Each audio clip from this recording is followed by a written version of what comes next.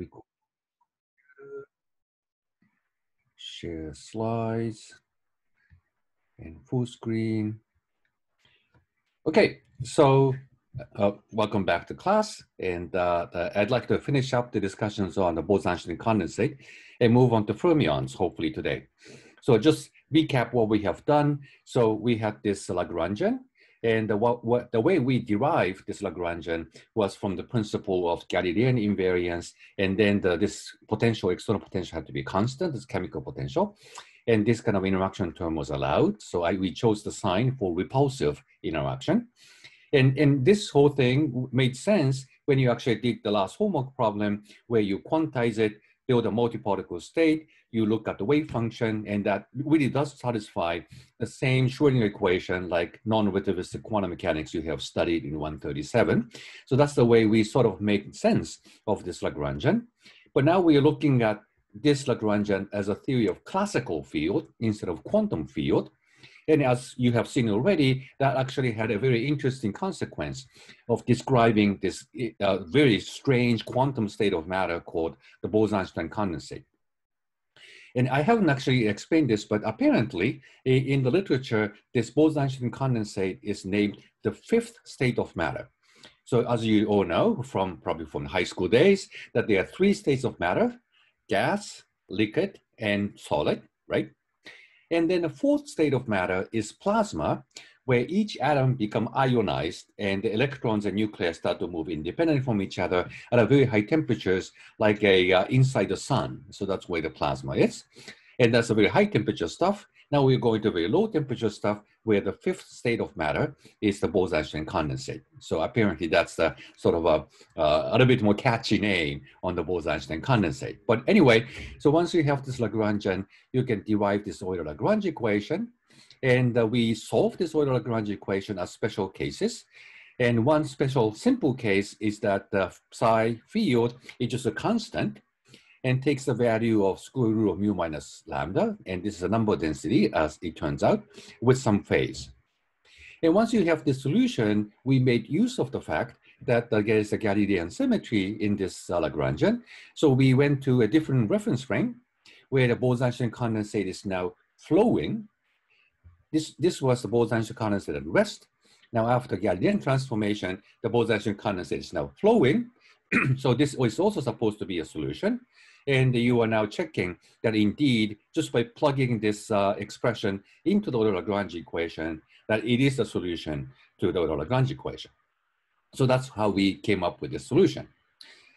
And we understood that the Bose-Einstein condensate does require a very low temperature, like a nanokelvin orders of magnitude, when you want to create it from a dilute gas of atoms, where typical interatomic spacing is something like 1,000 angstrom.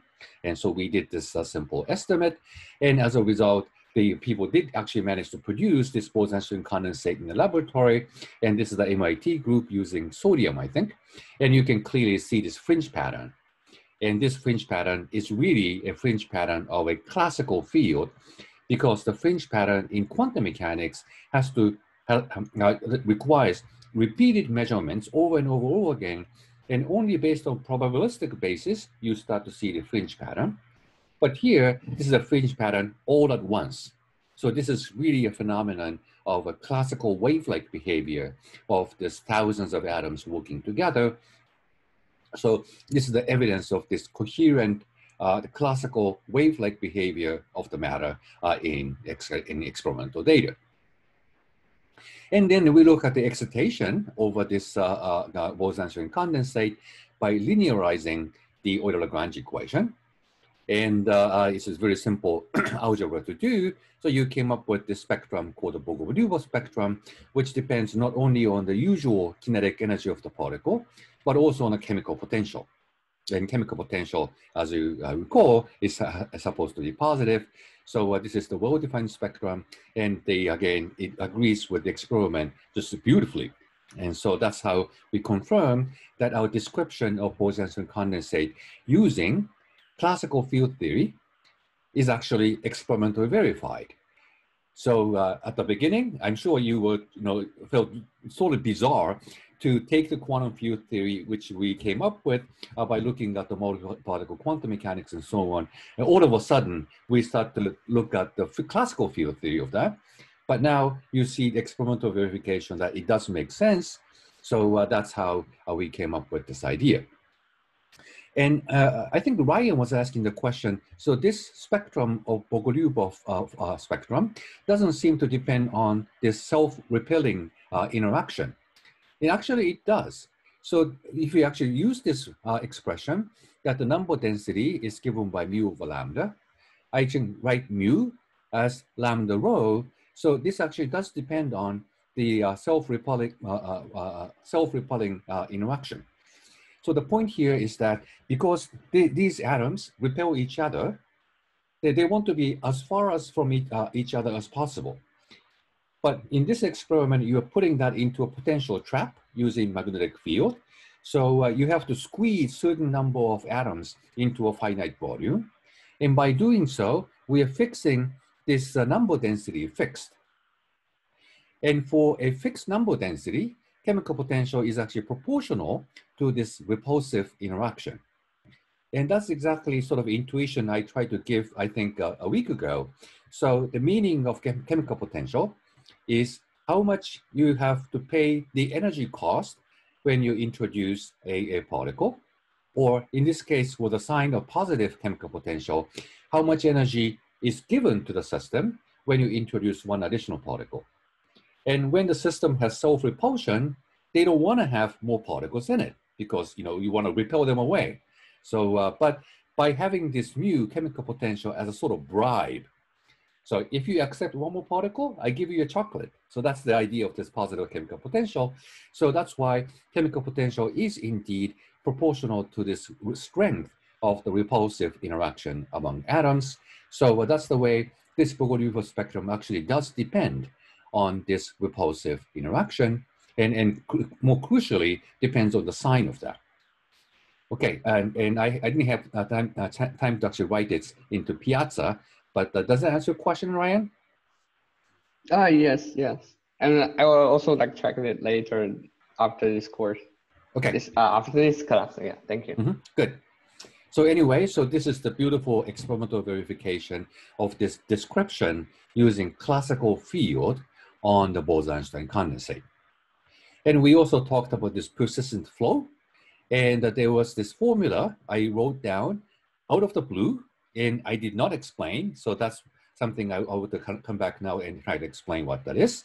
But this expression has the meaning of a current, namely how many particles are flowing through a surface area per time. So if you look at this ring over here, let's say you put a sheet of paper intersecting this tube, and then this Bose-Einstein condensate tries to flow through, punch through a hole and flow through the piece of paper, and you count how many atoms went through the sheet of paper per unit area per time, and that is the physical meaning of this current. And I'll tell you more about this in the next slide. And what you're verifying in the homework problem is that if you take this combination, it's called circulation, then it is quantized in the unit of Planck constant over the mass with some integer coefficient in front of it. So what I did not explain, Hitoshi, go ahead. There's a window labeled build order, which is overlapping some of the screen share that you're doing on expression that you were just describing. This? No? There's a window. Yeah, that window. It's on the screen share that we're seeing. It's overlapping with that expression.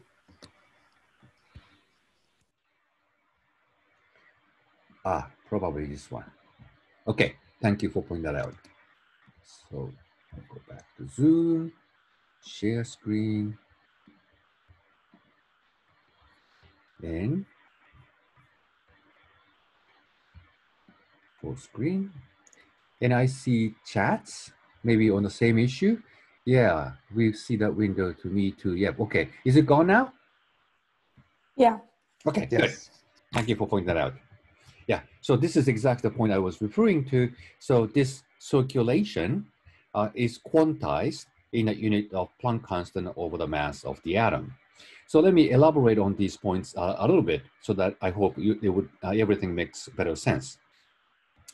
So what is the current, right? So once you have this Lagrangian, then as you would do in any physical systems, in mechanics and so on, one thing you would like to know is what symmetry this Lagrangian has.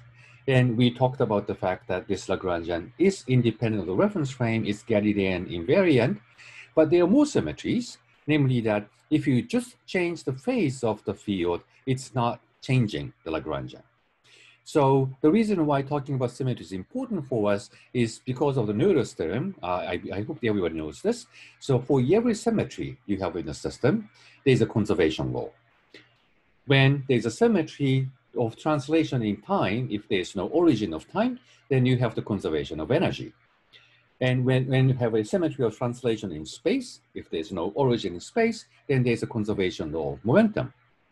If the system is rotationally invariant, then you have the conservation law of angular momentum. So for every symmetry, there is a conservation law. And as I already mentioned, this particular Lagrangian is invariant when you actually substitute the field with additional phase factor into the Lagrangian.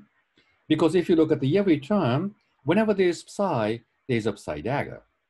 Psi, psi dagger. Psi, psi dagger. Psi, psi, psi dagger, psi dagger.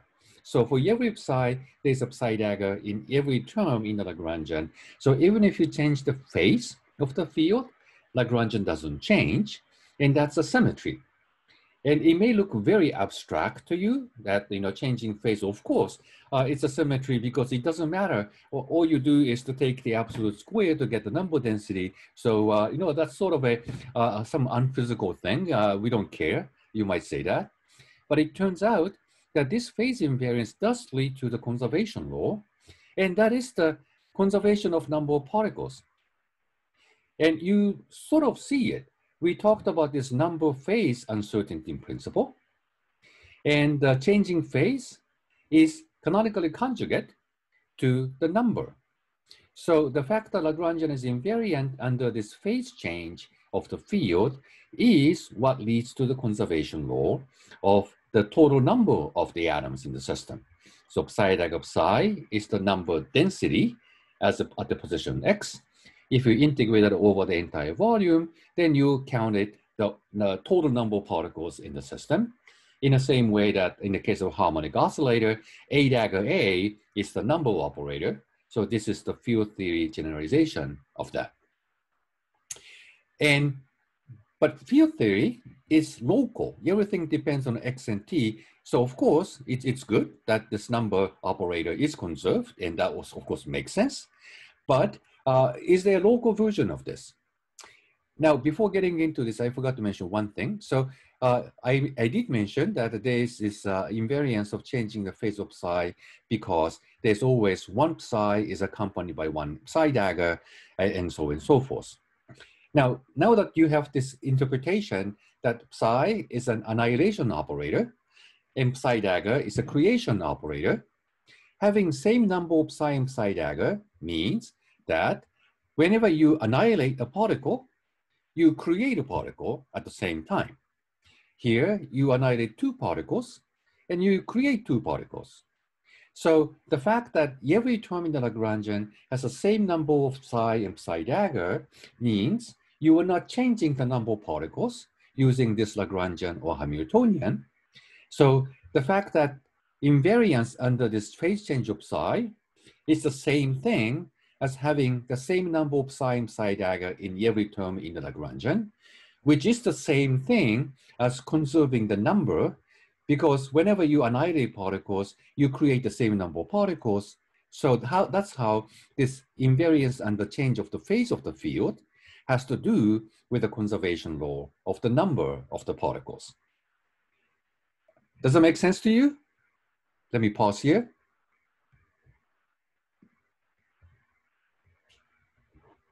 I guess it does. Okay, so then what you do is this. So take this number density. so psi dag of psi.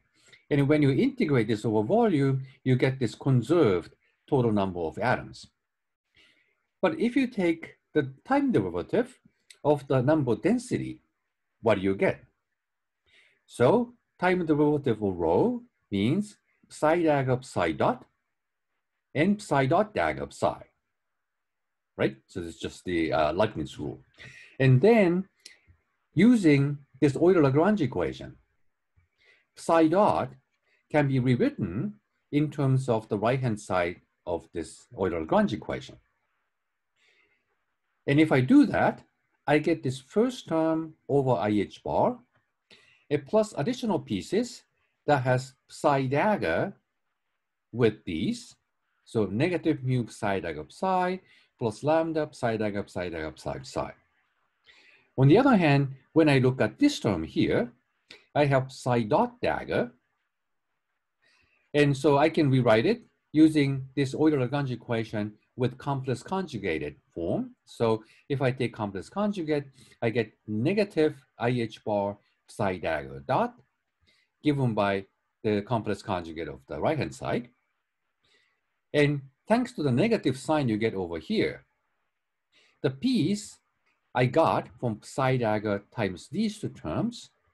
And now new pieces I get from psi dot dagger times psi, which contains this one dagger psi, this one dagger psi, but together with the over minus sign, these things cancel.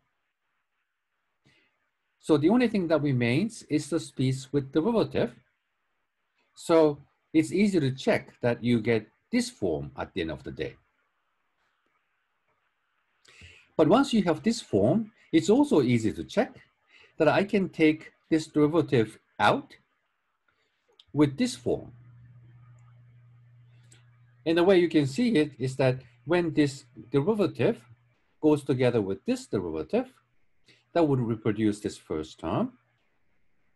But I have additional piece where this derivative acts on this psi dagger instead, together with derivative on psi.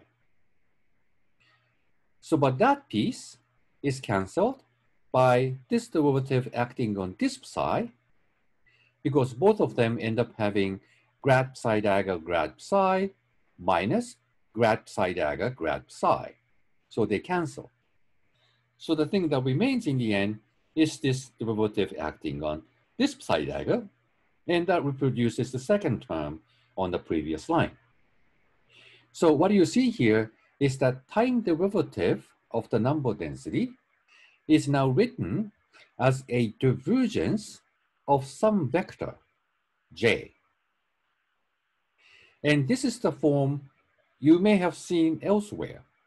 And this is one example of what is called the continuity equation. And I'll explain what I mean by that on the next slide. But anyway, let me stop here. Are there any questions about this?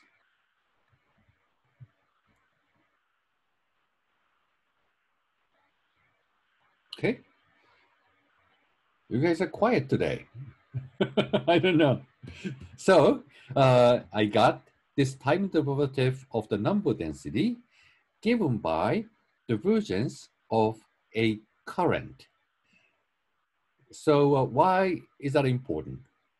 So this is what I said, it's a continuity equation. And continuity equation actually gives you the conservation of total number in the following way. So if I take the time derivative of the total number of particles, n, so n is now given in terms of spatial integral of the number density rho. And the spatial integral has nothing with the time. So this time derivative would be the partial derivative with respect to time of the number density. And this is now partial derivative because the number density depends both on time and also space. But here I use this continuity equation to rewrite this time derivative of the number density by a divergence of this current. But then I can use Gauss's law to rewrite this volume integral of the divergence by a surface integral of this vector in the normal direction. And I didn't have time to create a picture of this, but the idea is that you have this, oops, I sometimes get confused and I try to tap on the screen. Okay. So what I'm trying to say is that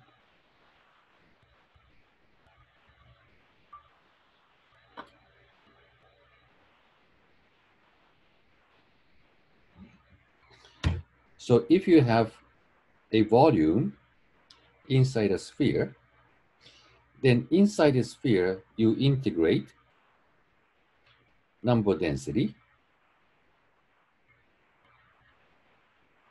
which is the total number of particles inside the sphere. So let's say this is radius r. And what this continuity equation told us is that time derivative of the number of particles inside the sphere is given by surface integral of the current with a negative sign. Namely that if you have particles, oops, sorry.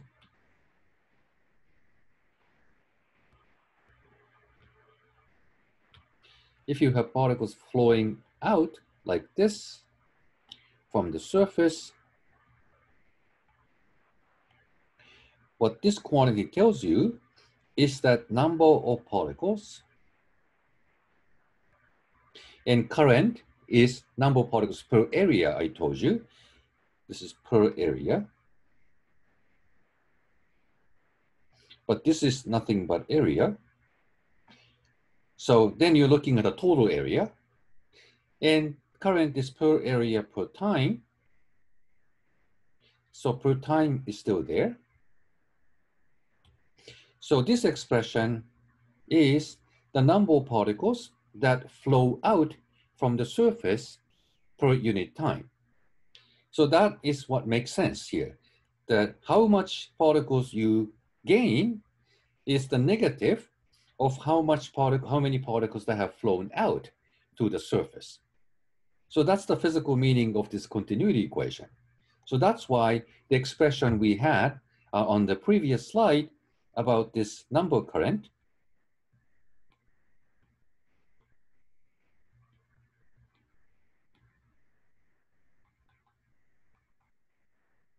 which satisfies this continuity equation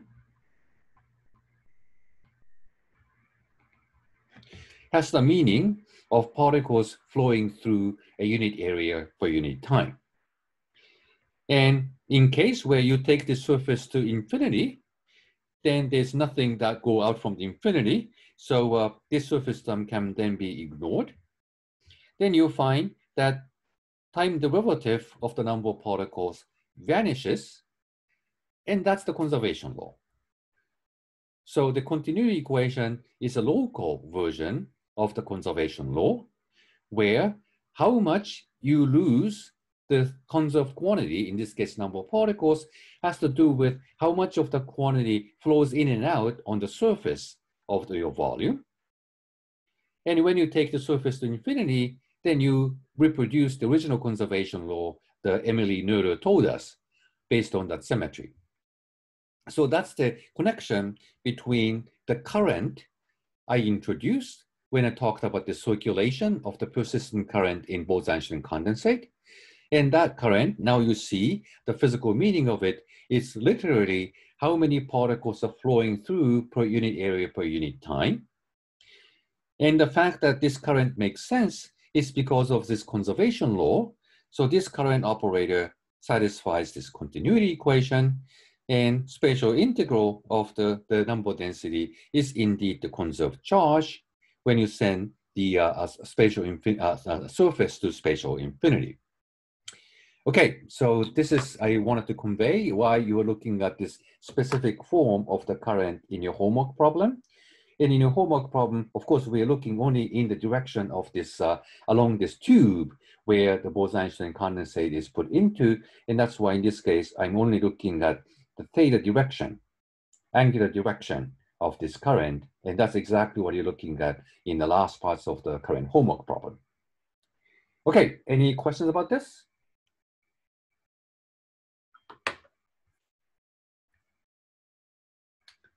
All right. You guys are really quiet today. I'm getting a little bothered. Okay, so now I need to stop sharing.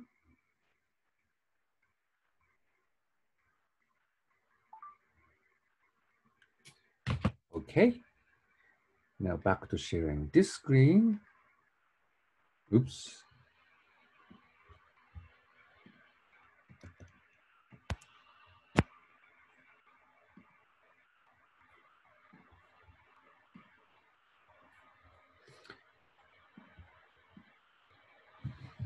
Okay, back to the slide.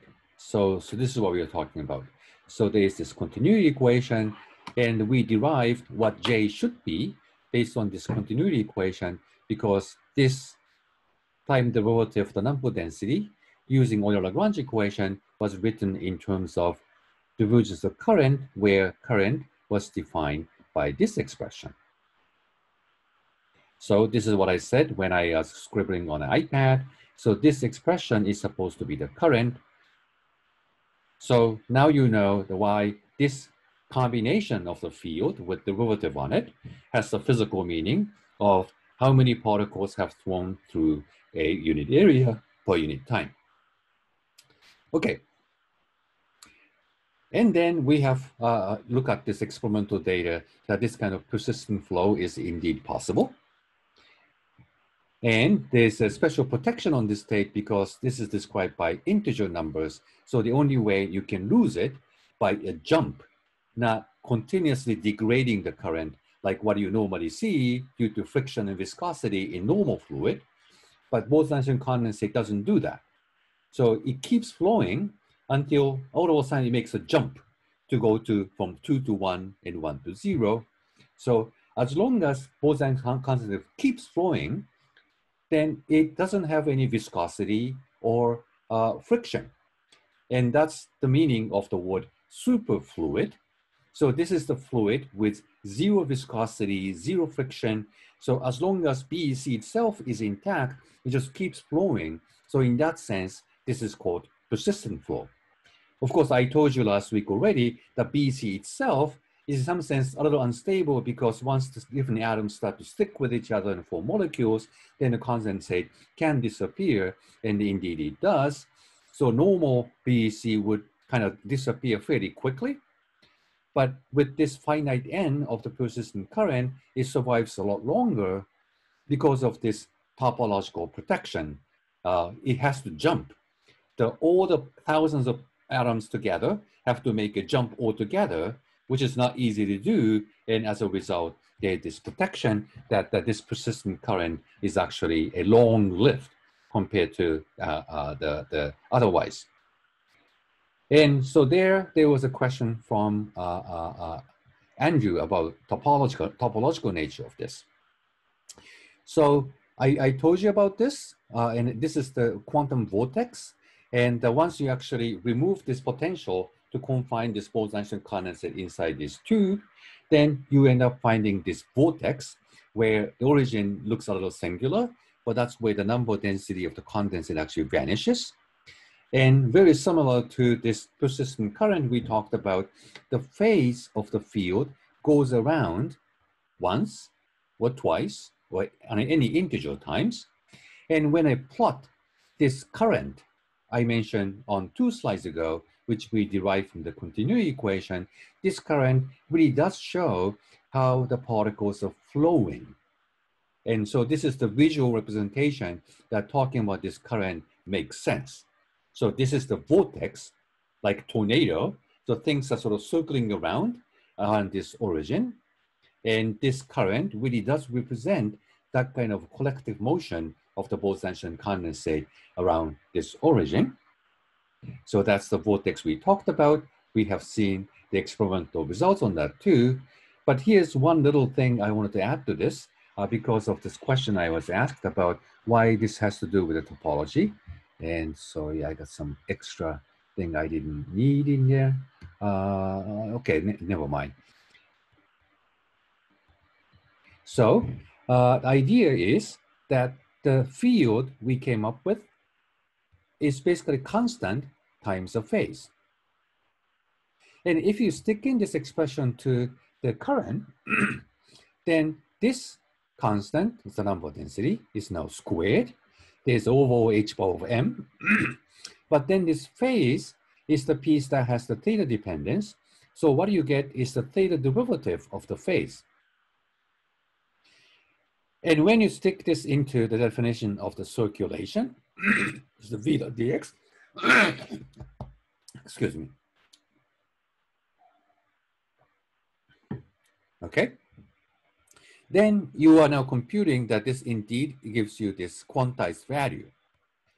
But the connection to topology is that when you actually look at this expression here, this integral is nothing but you are integrating the derivative of alpha with respect to theta by theta. So this is just sort of trivial integral of looking at the surface values of this integral when theta goes from 0 to 2 pi. But this alpha is a phase. So phase is defined only modulo 2 pi. So this phase can go from 0 to 2 pi when you do this theta integral.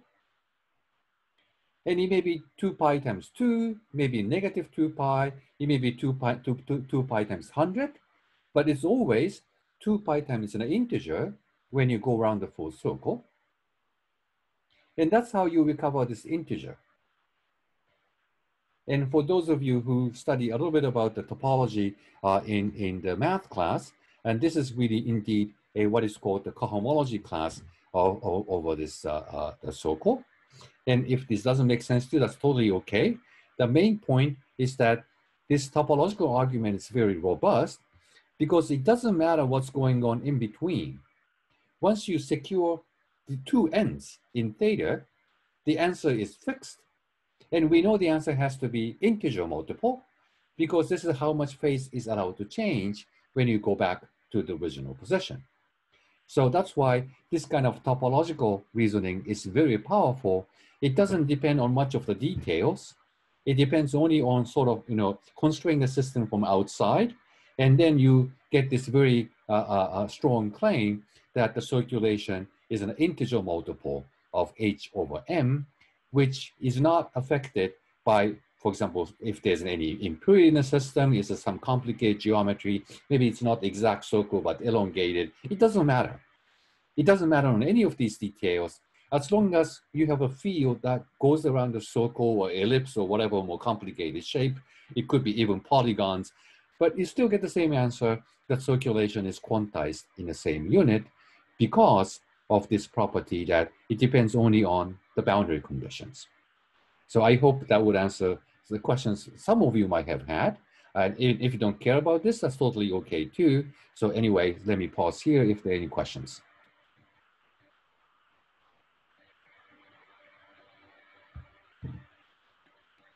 Okay. Oh, go ahead. Yeah, why does the field go to 0 at 0? Is it just Yeah, so that needs to go back to the previous slide. Oops. Sorry, this slide. Oops.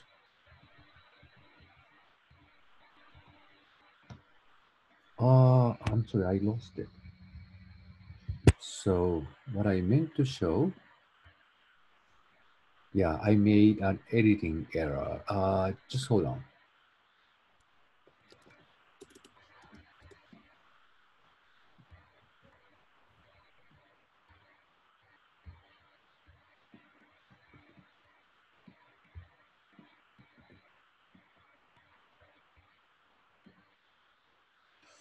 Okay, so the point is this one.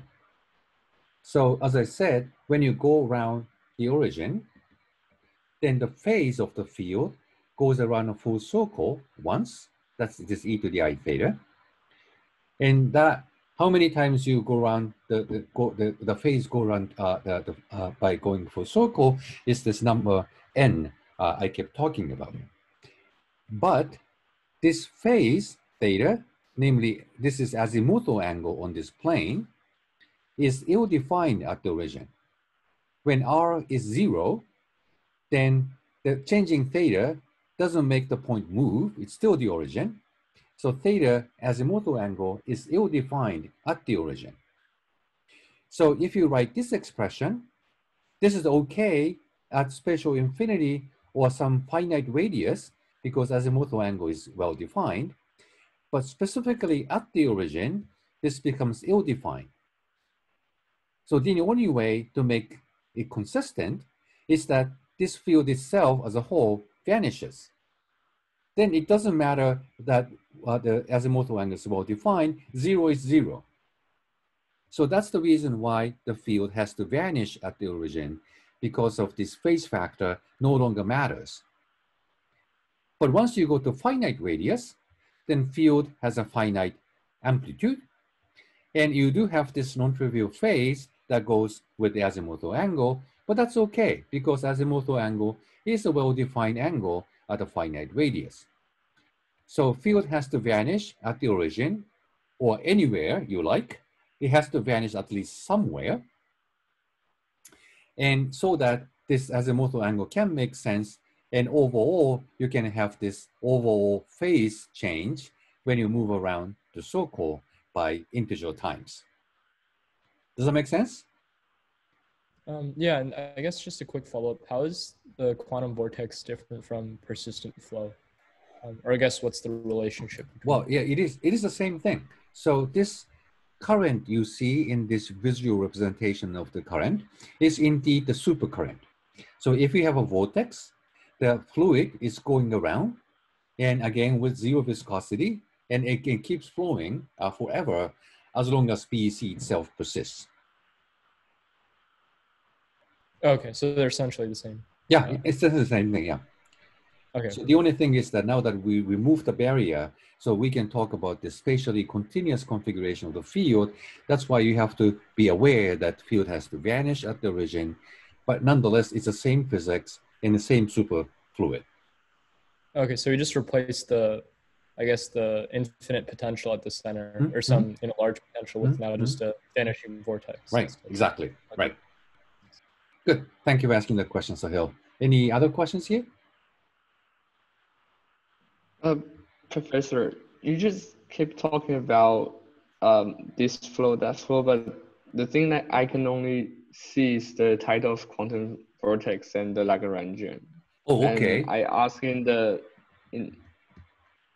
also asking the chat box. Thank you for pointing that out. Yeah, I realized that I made a mistake again. So if I have multiple windows open in Keynote, apparently the slides don't advance. So sorry about that. So this flow, that flow I was referring to is this picture. And so all you do is to take the configuration with amplitude given by this, but together with this phase factor as a function of azimuthal angle. I plug that into this expression of the current, and I just put that visually depicted in this plot. And you can really see that the current is flowing around the origin, and this is what is going on with this vortex solution. Sorry about that. Does it make sense now? Yeah. Okay. Thank you. Good. Anything else? And there were chats probably on the same problem. Oh yeah, thank you. So I should have paid attention to that. Good. So I talked about this already, and you have seen this picture too. And this looks beautiful. So you have multiple vortices in a single BEC. And because each vortex actually repel each other by a logarithmic potential between them, that's also something you can compute with the Lagrangian by putting in two vortices into the Lagrangian and compute the total energy. And then you find this logarithmic repulsive potential between the vortices. So they would like to be away from each other as possible. And so that ends up forming these beautiful triangular lattices. And somebody was joking, and I didn't mention this, that they are socially distancing with each other. So that's perfect. Hopefully this is 6 feet. All right. But one can also ask the following question. So everything made sense with the repulsive interaction. What happens when you talk about an attractive interaction? And I explained this actually after the class last week for those of you who stayed on to ask questions, but I didn't discuss in class, so I have to do this again. So remember, the sign of this lambda had to do with this delta function interaction potential among particles in multi-particle quantum mechanics. Because the field theory, quantum field theory, is equivalent to multi-particle quantum mechanics, we did this interpretation that this term over here would correspond to this kind of potential among particles in quantum mechanics. And you have done this with the previous homework problem for three-body state. So you know this already. Excuse me again. And in the case of the QFT, this thing in yellow is the Hamiltonian. And for psi, that space-time constant, the first term vanishes. So you have only these two terms. So these two terms actually is the Hamiltonian itself. And this is what is called the potential as a function of the field, as opposed to potential as a function of the position of particles. So this is sort of the new thing you have in QFT, which you didn't have in quantum mechanics. But anyway, so if you plot this, you have seen this picture already. And then if you put the ball at the top, then it starts to roll down the hill.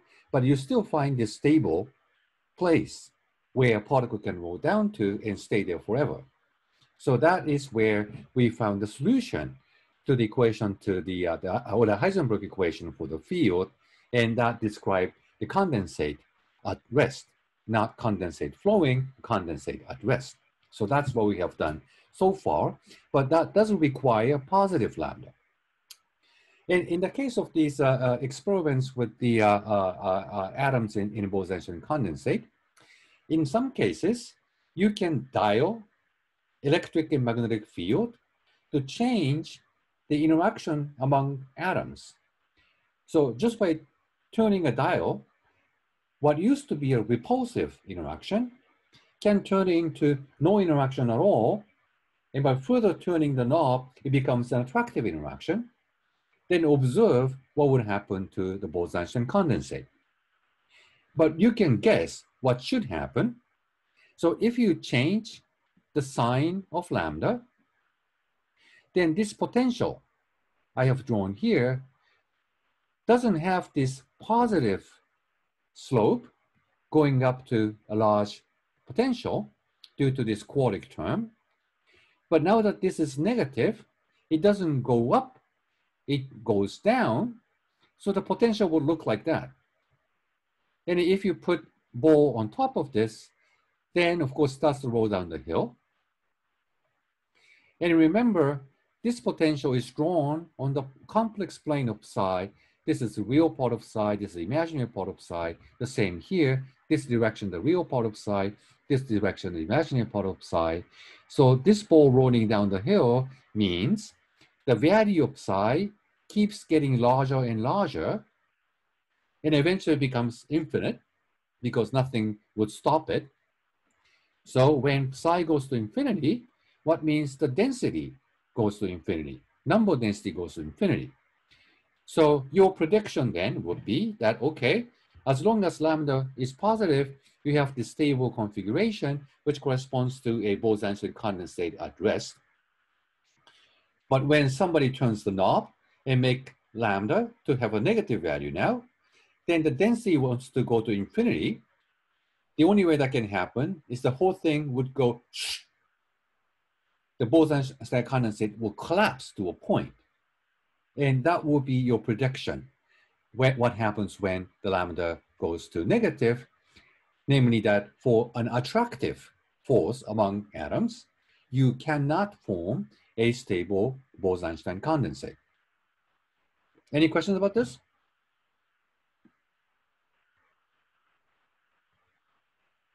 It's okay? Professor, I have a question about, it's not about the content, but about the V that you just wrote in this slide. So in the L Lagrangian, you wrote like negative lambda times 2 precise and 2 dagger, precise dagger and 2 precise. But in the middle of the slide, you wrote V equals like plus half lambda times psi to the power 4. So is that this one? typo or something? Yeah. There should have been a factor of half here. Yeah, so that's a typo. Okay, yes. then okay, there should then have it been a makes factor sense. of half. Okay. Yeah, sorry about that.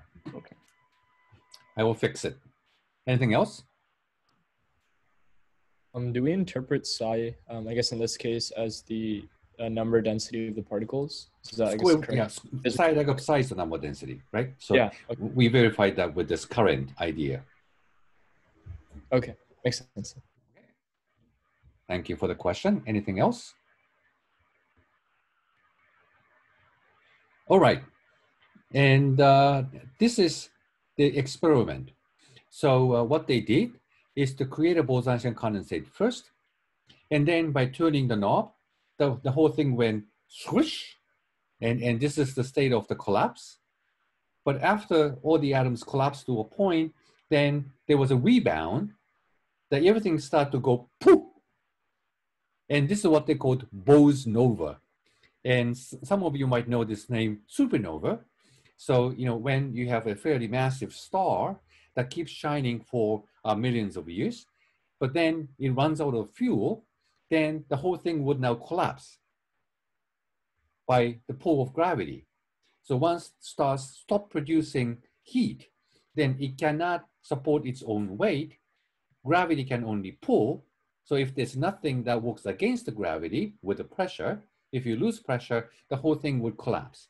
And that's when you might form a black hole, for example. But when everything starts to collapse to the center of the star, there's again rebound, and that leads to an explosion, and that is what is called a supernova. And the typical supernova becomes as bright as the entire galaxy.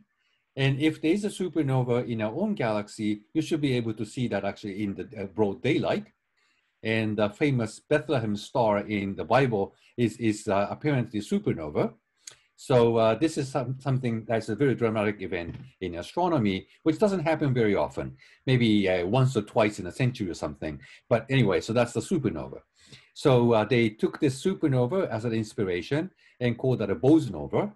So let's watch Bose-nova. So that's the explosion. So all this blue stuff is the atoms flying apart from each other by this rebound after the collapse.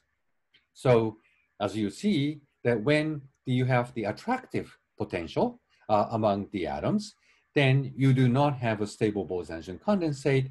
Things start to collapse and rebound, leading to this explosion and let all the atoms fly apart from each other. So that's the idea of Bose-nova. So you see this importance of the sign in this quadratic term in the Hamiltonian in action. That's very important. And and I hope everything makes sense, because negative lambda would correspond to this potential that just keeps going down indefinitely, and the ball starts to keep running down to an infinite value of the field, therefore infinite density. Okay, any questions about this? Well, what causes the rebound specifically? Is it because, I guess, predicted from the equation, we would just anticipate the density to go to infinity, but is there a different physics that causes the rebound? Yeah, so that's an excellent question too. So what I discussed is in some sense a little bit of an oversimplification. So when you turn the knob and to make the interaction between the atoms attractive, they attract with delta function, which is meant to be an approximation of a short range attraction. But when they come really short range, to the extent that atoms are really touching each other, then there is actually repulsive interaction again. So if you plot the potential as a function of the distance, it starts to go down, which corresponds to attractive potential. But then there is repulsive core, which corresponds to repulsive interaction when they are really, really close to each other.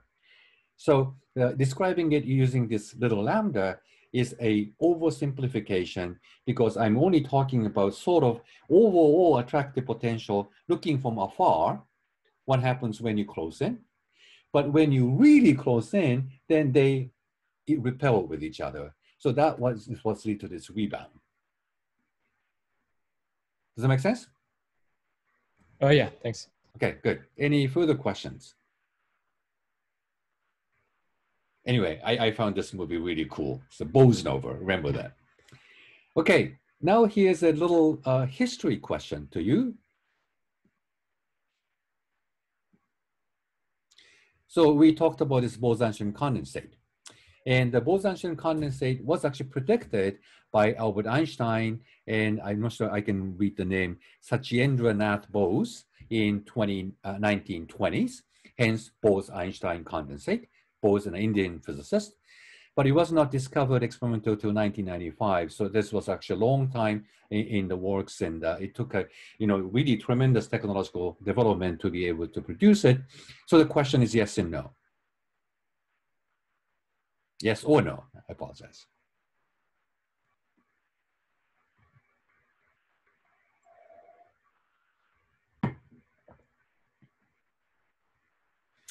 Okay, still like 5 more people to go.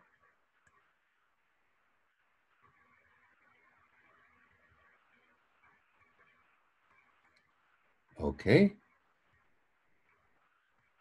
All right, not everybody voted, but let me stop here. So the answer is, the poll result is overwhelmingly yes. So the Bose-Einstein condensate was not discovered in 1995. It turns out though, that it was actually discovered much earlier. It was not discovered in this dilute gas of atoms initially, but it was discovered in the form of the liquid helium-4. So when you have the gas of helium-4, which you use in the birthday parties in balloons, and if you cool it down, eventually that becomes a liquid. And at the atmospheric pressure, it turns out that the helium-4 would never become a crystal. It never solidifies. Even at the 0 Kelvin, at absolute 0, it stays actually liquid. And in particular, it becomes a superfluid. And when I actually Googled around, somehow this very old looking video of BBC showed up. So let me play that. But I guess I have to make sure that I have the sound on. And I'm not sure I did, so let me make sure of that.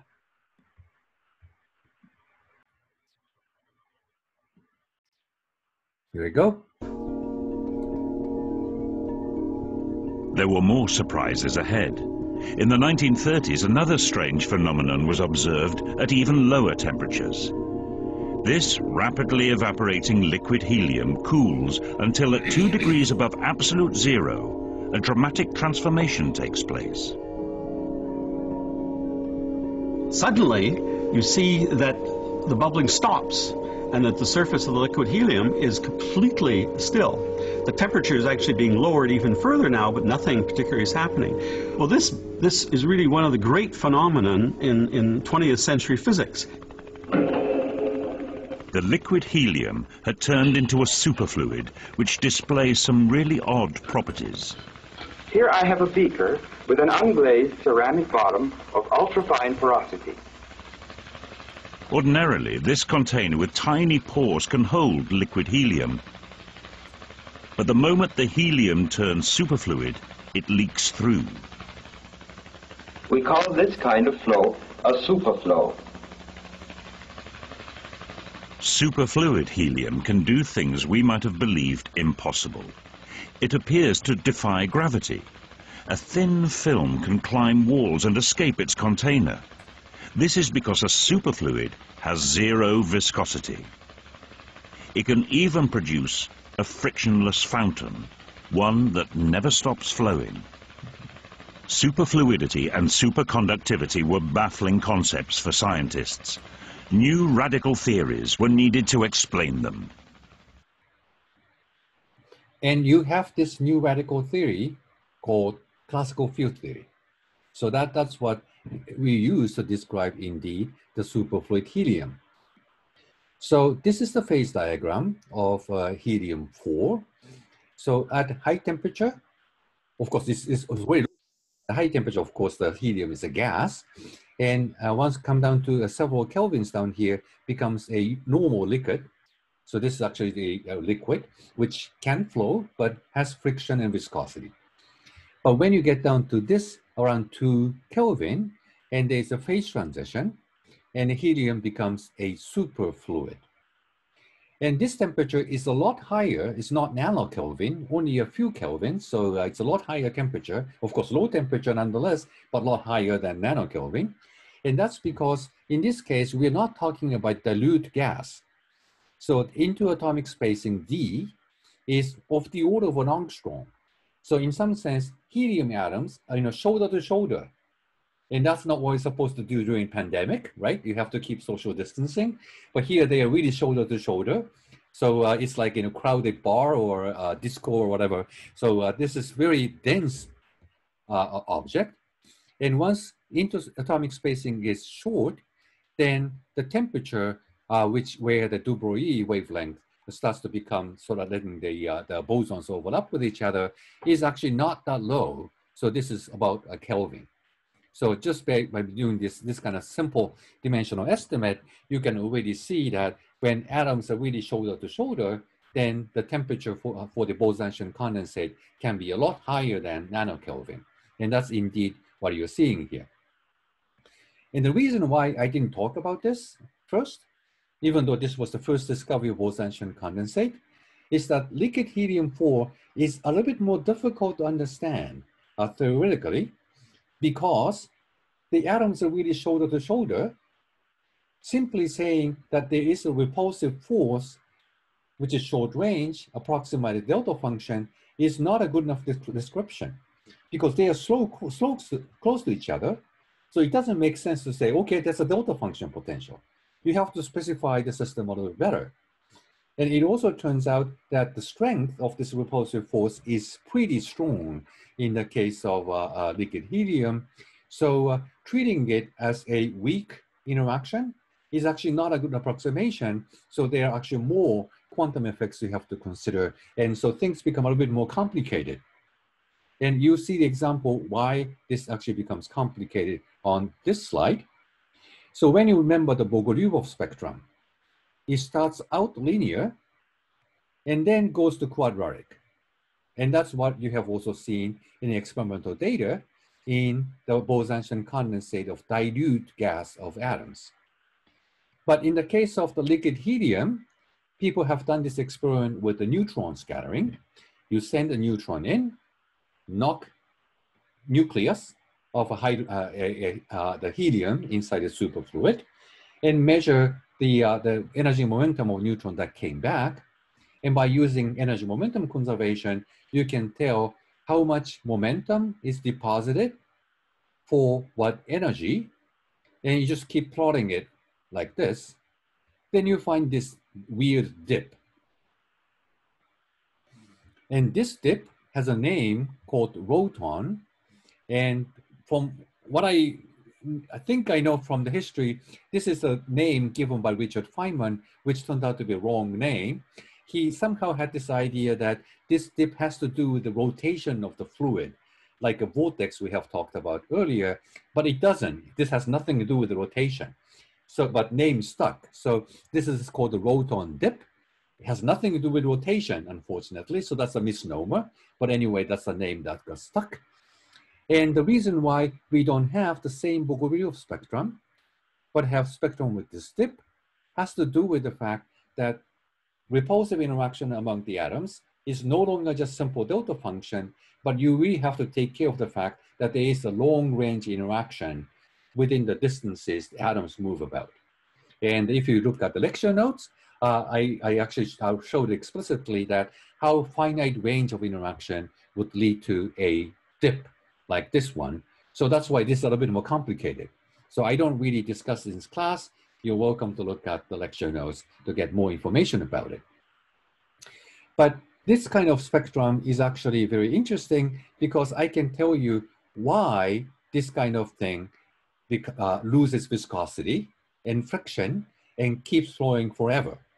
And as you saw on the video, then this fluid really behaves in a very stable fashion without any friction or viscosity, climbs up the wall and come down and keep dripping, can go through tiny, tiny pores at the bottom of the beaker. So, it really demonstrates that this is a very stable object, much more stable than the Bose-Einstein condensate of cold atoms we have looked at earlier. So now I can tell you what should be the criteria to decide if this kind of excitation spectrum would exhibit viscosity or not. And that goes back to the Landau. But anyway, so any questions on this slide?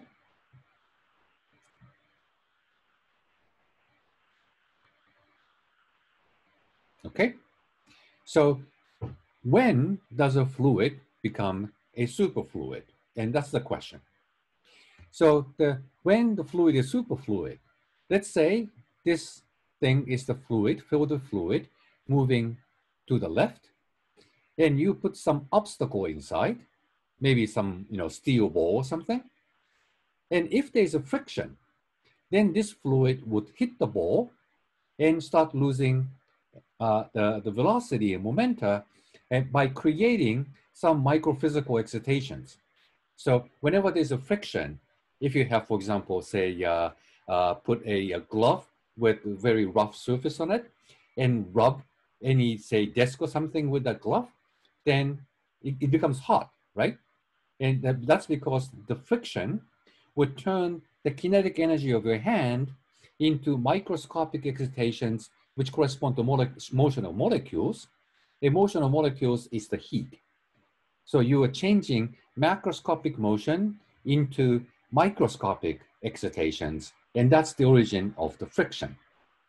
So the question you ask here is that when you have a flow hitting this obstacle, does it lead to creation of microscopic excitations according to the dispersion relation we have seen between energy of the relationship between energy and momentum of the microscopic excitation? So that's the question we should ask. And the genius of Landau is that, okay, this looks like a difficult problem to ask, but everything is invariant under the change of reference frame by Galilean transformation. Well, let's change the frame to this. So now you have a fluid at rest. And this macroscopic obstacle is moving inside. And when you move this macroscopic stuff inside this fluid, and of course, this macroscopic stuff is pushing and jiggling this fluid all along, and does it lead to some microscopic excitations? And if it does, then this macroscopic object will slow down because it loses energy. So if this macroscopic object flows down, in the original reference frame, that will correspond to this flow slowing down, and that means there's a friction and viscosity. So the question we have to ask here is that when you move this macroscopic object inside this fluid at rest, can it slow down a bit by emitting this excitation in the system? And when you have excitation spectrum like this one, it turns out that you cannot do so simply because of the energy momentum conservation. So suppose you could emit this microscopic excitation to let this macroscopic object slow down. So what then should happen is that initial kinetic energy is half mv squared, and that turns into slightly slow motion. So this is now lower kinetic energy by emitting this microscopic excitation of energy E. But you also need to conserve the momentum. So if you are emitting this object in the same direction, then initial momentum, m times v, has to be the same as the final momentum where this macroscopic object did slow down to v prime, but emitted excitation carries this momentum away, so that momentum is conserved.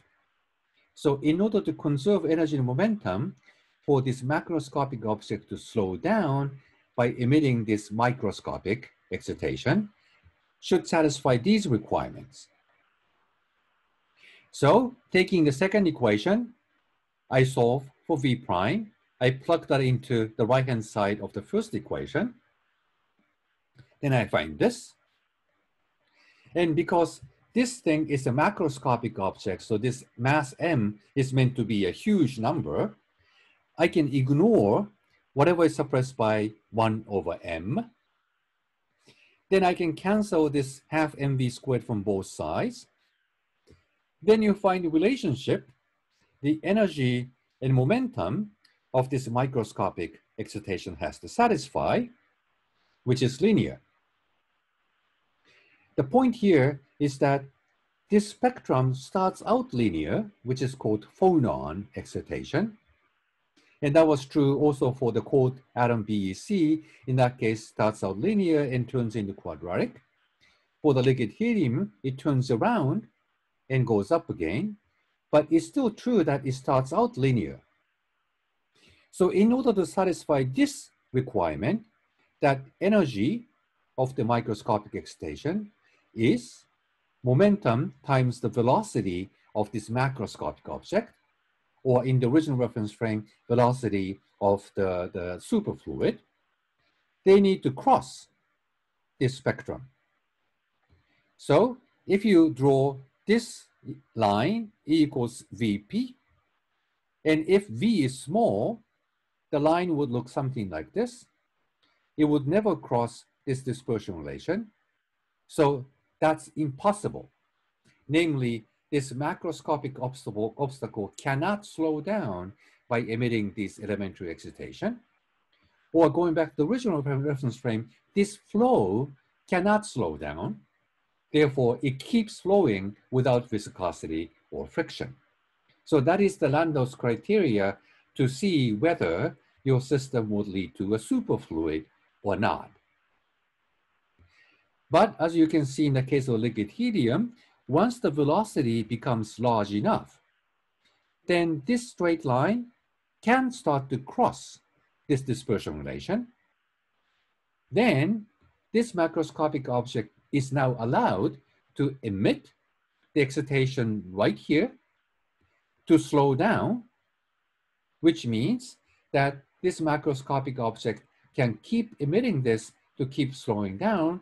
Then what that means is that in the original reference frame, the flow of the fluid can slow down.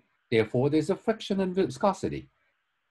So whether this dispersion relation can cross this straight line is the criteria whether you can have viscosity or not. And for low velocity of the fluid, you cannot. So superfluid keeps flowing without viscosity and friction. But above certain velocity, you can emit this elementary excitation for fluid to slow down. And this is the critical velocity. So once you have a dispersion relation like this one, then you can read off the critical velocity, above which the superfluid does now have friction and can start to slow down. But below the critical velocity, it doesn't, because there's no way to slow down allowed by energy momentum conservation, and hence is a superfluid. And that's the Landau's criteria. And I think that's, oh no, there's one more thing. So that's what I said. So this can be satisfied for this elementary excitation with this dispersion relation only when the velocity is above a certain critical velocity. And that's indeed what had been observed in superfluid lithium, superfluid liquid helium-4. Okay, let me stop here. Are there any questions on this?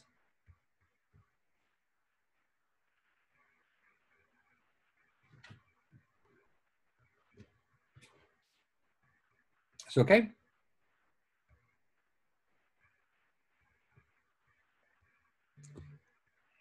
All right. And, oh yeah, and so if the spectrum doesn't start out linear, but it's the normal spectrum of the point particle, p squared 2m, then no matter how small this velocity is, it can always cross this parabolic behavior, right? Because this is a parabolic function, it's a square, so it starts out much more slowly at low momentum compared to something that's linear. So for normal dispersion relation of the non-resistive particle, then no matter how low the velocity is, you can find a solution.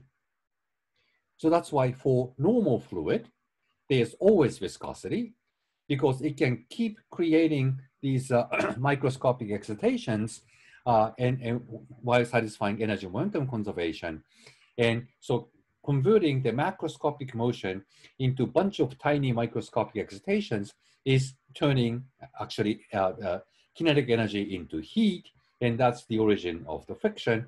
So you can see that this linear behavior of the dispersion relation is indeed the key for both cold gas of atoms and the liquid helium-4 to become superfluid.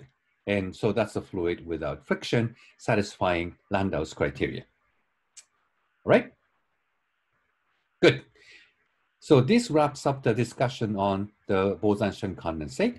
So last thing I want to show is that you can have very similar vortex lattices in the liquid superhelium-4. So in that case, you don't need to manipulate this with electric and magnetic field. You can literally produce the liquid helium in a piece of bucket or beaker. You have seen that video. And you literally rotate the bucket, and that would start producing these vortices in the superfluid. And they, again, form a beautiful triangular lattice. So the physics is exactly the same as in the case of the BEC of dilute gas of cold atoms. Okay, so that finishes up discussion on Bose-Einstein condensate. So any questions overall about this? So we talked about something really weird.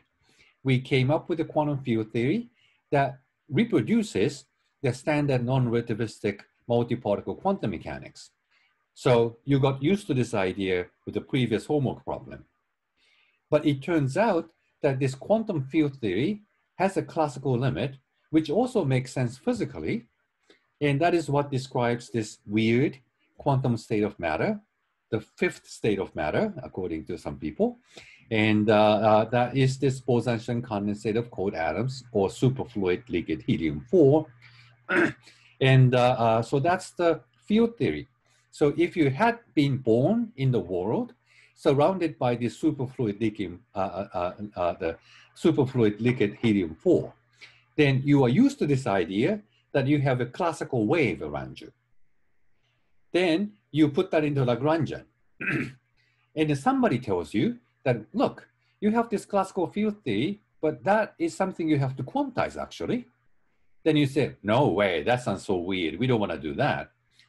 But if you come up with a mechanism to heat out your environment by terrible global warming, I guess, if you build a large hadron collider in your laboratory and inject energy into your environment, you can see that your superfluid around you would have helium atom knocked out of it. And all of a sudden you realize that, oh, okay, this wave is actually made of particles. And then you have to accept the fact that it needs to be quantized. So that's the opposite way we have gone in quantum mechanics class, because you are used to the world that everything is made of particles. We are made of atoms. We know they are particles. So we are more familiar to the idea of particles. That's why we start with them, and then quantize it to get the wave out following a Schrödinger equation. But in this hypothetical world where you live together with the superfluid helium, then classical wave is something you are used to. And you are not used to the fact that this wave is actually made of atoms, particles.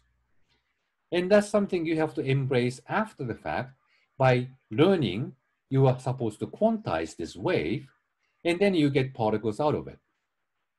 So that's just the opposite direction from what we normally go. But this is the direction we use when we go to photons. Because in the case of electromagnetic wave, we are used to the fact that electromagnetic wave is a wave. And that's why we can use Wi-Fi and cell phones. Because you have this classical electromagnetic wave emitted by antenna in your Wi-Fi router that will come to your computer or iPad, and you can communicate by the radio signal. So we're used to this idea that electromagnetic wave is a wave, like this hypothetical person living together with the superfluid helium. But because we're used to this idea that electromagnetic wave is a wave, then we have a surprise that in certain cases, the wave starts to behave as a collection of individual photons. And that's the step we are going to take in a couple of weeks, when we look at the Maxwell equation, we write the classical field theory Lagrangian for it, then quantize it to get the individual photons out of that in much the same way we did by quantizing Schrödinger field to get the multiparticle quantum mechanics out of it. So that's why I'm spending actually a fair amount of time on this Bose-Einstein condensate stuff, because this whole concept of particle wave duality is really shown very clearly when you look at this weird system like Bose-Einstein condensate, where the classical limit, low energy limit, is really made up of waves, but only after quantizing the wave, you get particles out. And that's exactly the same set of steps we're going to follow for getting the photon out of the Maxwell's equation. And that's just a preview, but I hope that makes sense better now. Any questions on this? Anna wants to speak, looks like. Oh, no? Okay. Anybody else? Ryan? Excuse me, I have a question about the fifth state you just mentioned. So, but in normal materials, just know they contains electrons, but electrons are fermions, and really the next slide reminds me. So how can they form like BEC you mentioned as the fifth state? Because fermions are fermions, they cannot occupy the same object. That's an excellent question. And so we do move into fermions I guess on Friday. So the idea is that fermion would not form a Bose-Einstein condensate, because it turns out the fermion is described by a field which never becomes a number in the ordinary sense. And that's something I'm going to explain actually starting here, and I can just flash it, and we will discuss this again on Friday. So idea is that there's a Pauli's exclusion principle. So many bosons can occur the same state, and that's how we get the Bose-Einstein condensate. And that was because of this canonical commutation relation among creation and annihilation operators. So A daggers commute, so you can keep acting A dagger on the ground state to put more and more particles into the same quantum state. And that was because of the boson. But in the case of fermion, you can't do that. Only one fermion can occupy a state. So you have a binary choice whether you have a fermion or not. It's 0 or 1, so it's a binary choice. It turns out, in order to actually get this situation on a Hilbert space, you again use creation and annihilation operators, but instead of a commutation relation, they satisfy anti-commutation relation. So anti-commutator with the curly braces of A and B operators is AB plus BA instead of AB minus BA, and hence anti-commutator. And now that you know that the field operator is an annihilation operator, now you see the annihilation operators anti-commutes with itself. So when you multiply two fields and change the order, you get a minus sign. So that's a weird number. And that kind of number is called Grassmann number, which is on this slide. And again, I'll come back and talk about this on Friday, so don't worry about any of the details here. But if you take the classical limit of the fermion field, you have to accept the fact this fermion field is actually an anti-commuting object. And so that's a number that changes sign when you change the order among each other. And that's a very weird object. It's not a normal number. But mathematically, you can define such a number that anti-commutes among each other, and it has a name called the Grassmann number. So this is actually not the kind of number we are normally familiar with. And as a result, fermion field can never become a macroscopic function of space and time in a normal fashion. And so this is the way we see from the QFT point of view that fermions would never form a Bose-Einstein condensate. But to quickly answer Ryan's question, if you have two fermions which collectively move together, then two fermions is a boson. And once two fermions are always moving together, they can form a Bose-Einstein condensate. And that is what indeed can happen with the superfluid liquid helium-3. Helium-3 has a nucleus made of 2 protons and 1 neutron, so that's 3 fermions, together with 2 electrons around it, so that's 5 fermions altogether. So helium-3 atom is a fermion. But if you go down to slightly lower temperature in a millikelvin, it turns out that there's some attractive force between 2 helium-3 atoms, so they can start to behave together. It's kind of bound state. And that 2 helium atoms together is a boson overall, and that can form a Bose-Einstein condensate. So helium-3 can become a superfluid as well. So fermion by itself, as Ryan pointed out, should not form Bose-Einstein condensate. You can never have a macroscopic number of particles occupying a single quantum state because of Pauli exclusion principle. But when two fermions move together, they can, and that's indeed what happens for helium-3. And also for electrons in the solid, which become a superconductor, because when you have a superflow of electron, which is a charged object, that becomes a super electric current, and the system becomes a superconductor. So that's the analogy we're going to use. Once we discuss this issue of the fermion first, then we extend the discussion to the condensate of those fermions in terms of their pairs, called Cooper pairs. Okay, let me stop here and see if there are any questions.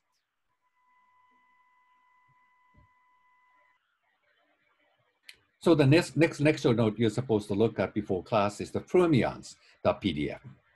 Okay. How does it make sense that two of the same operators anti-commute? Like, how could we even distinguish what one operator is from the other if they're the same? Yeah, so that's something, it's very difficult to understand intuitively, I would say. So this is something you need to get used to. But it's not crazy to talk about things that anti-commute. If you have two vectors in three-dimensional space, then when you talk about the cross product, A cross B is the same as negative B cross A, right?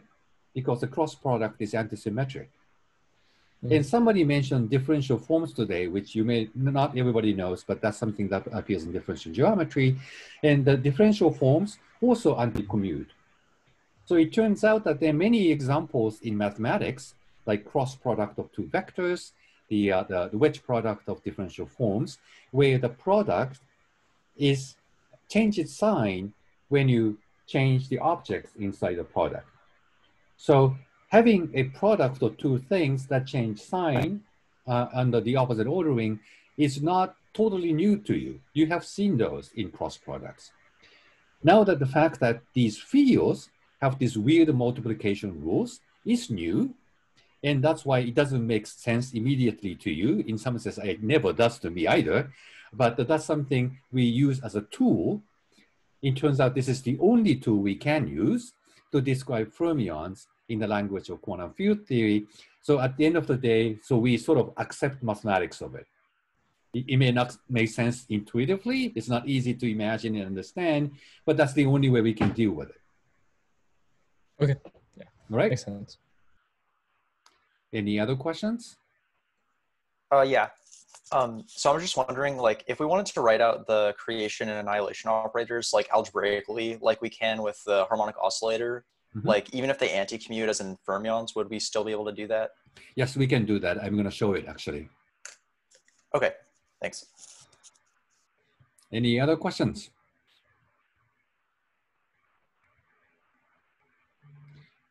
All right, let's adjourn, and I see you on Friday.